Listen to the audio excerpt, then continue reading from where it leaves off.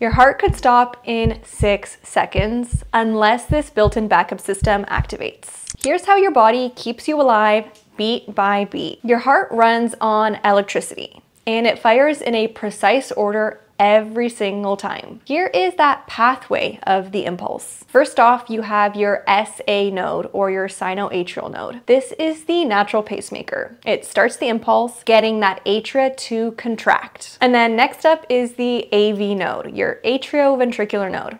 This actually delays the impulse slightly, giving time for the ventricles to fill up with blood. And third, we have the bundle of His.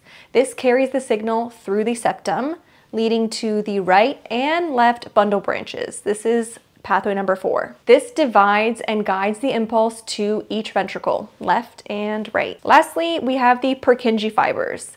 They distribute the impulse all the way across the ventricles so that we have that synchronized contraction. And now, this sequence keeps your heart pumping 100,000 times a day. But if any part fails, it can cause arrhythmias, heart blocks, or sudden cardiac arrest. If you want a free conduction system cheat sheet, comment down the word conduction down below in the comments and I will DM that right to you.